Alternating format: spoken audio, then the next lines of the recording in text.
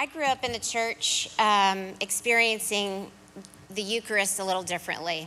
Frankly, I didn't really like it that much because it felt more like a funeral to me. I was in my seat, and it was a time of confession, thinking about what I needed to confess, and it just felt very somber, and it was quiet, and it seemed sad to me. And then I got to experience the Eucharist, and that word comes from the Greek word meaning thanksgiving or joy. And to me, that was a life-changing difference, that we got to celebrate life, because after all, he's alive. We're not worried that he's still dead.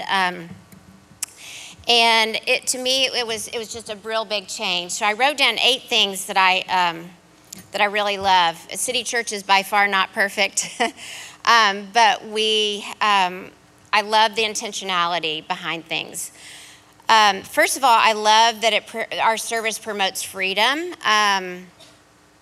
because we have a time of confession earlier in the service where I get to get that out of the way, and then I feel free and I don't feel guilty. I don't need to worry about what I need to confess right then. Like throughout the service while I'm hearing other things. So I like that. I love that it's action. I love that we come forward and that we come together, and that it's a participatory, joyful experience that we get to have. Thirdly, I love the joy. I love that there's music. I love that we're singing. I love that it's happy.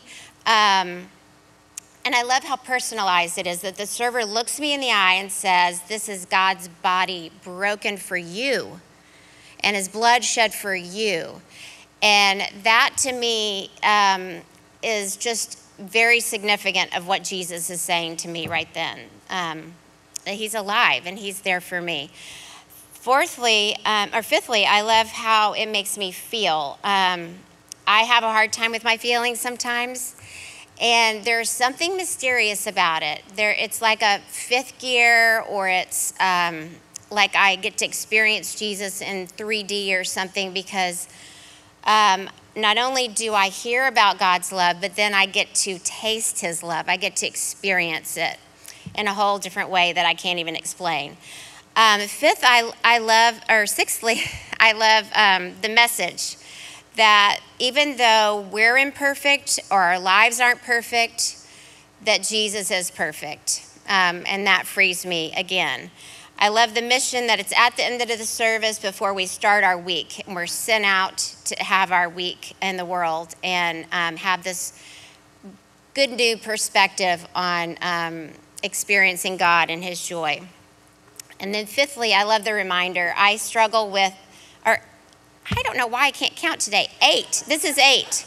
I love that I have this spiritual amnesia that is chronic, where I need reminders over and over and over that God loves me and that he is enough and that he is with me, and that's what communion does for me.